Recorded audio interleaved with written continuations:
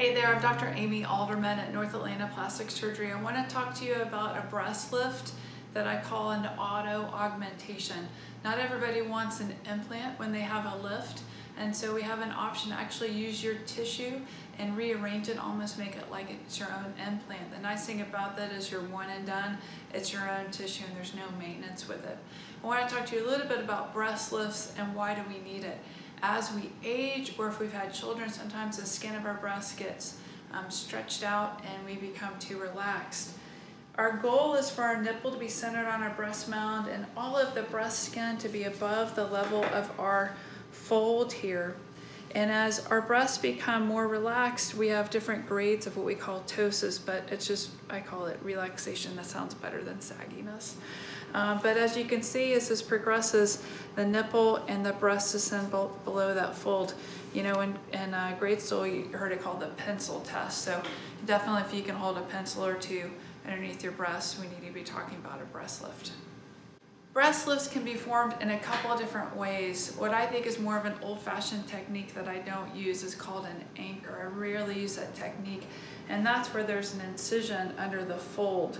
The way I like to do it is a short scar technique. I call it like a lollipop. So there's incision around the nipple and then one that goes straight down. I rarely use that cut underneath. I like the shape of this better, and I love the fact that it's less scarring.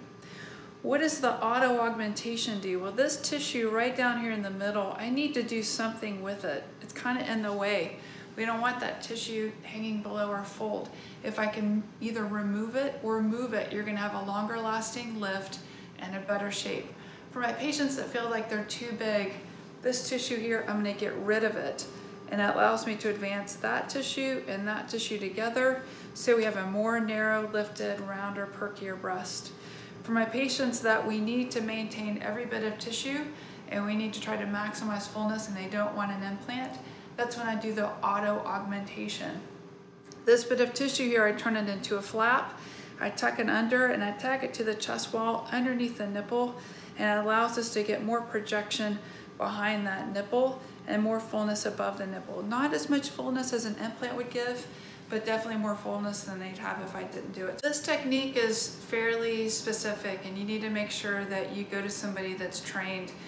The procedure involves fairly delicate work where we need to maintain the blood supply to this flap. It's not a traditional flap, and so you need to go to somebody that's been experienced with this, that can do it safely so that we keep the blood supply to the flap and your breast stays healthy.